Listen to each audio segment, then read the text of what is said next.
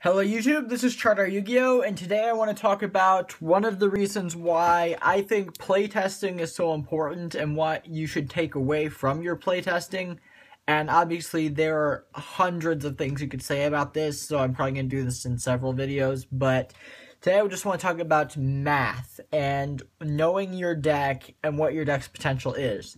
And I don't mean math like advanced statistics and the stuff that people tried to do to that 3-axis Fire Fist deck. There was this one article that was like ridiculously advanced statistics, and I don't know, I'm not good with statistics, so I don't mean like that. I just mean like basic addition.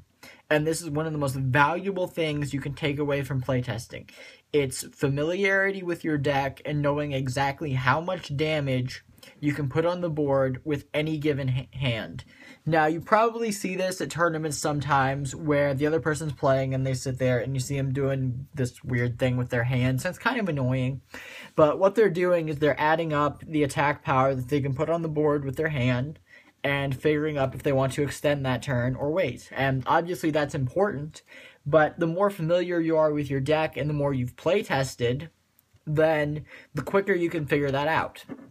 Now, I haven't been doing this so much with Clifforts because honestly, Clifforts can put over 15,000 damage on the board if they want to, so they really don't have to.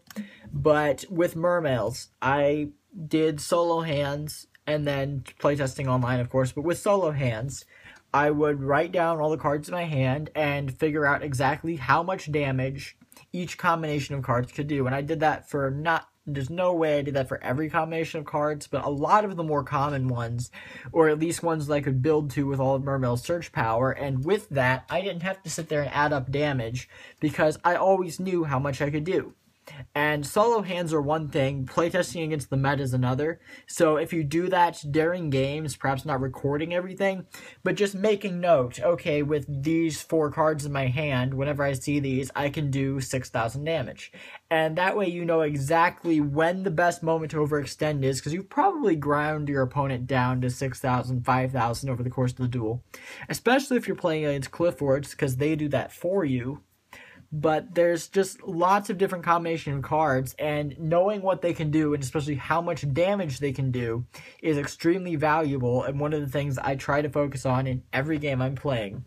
Like, obviously in a competitive match, I have more important things to worry about, but if I'm just playing at locals or playing with friends, I'm thinking about that with every card I draw, just because I want to be more prepared, and I want to have that edge when I do get to a competitive duel where that actually matters. So post what you think down below, and peace out, YouTube.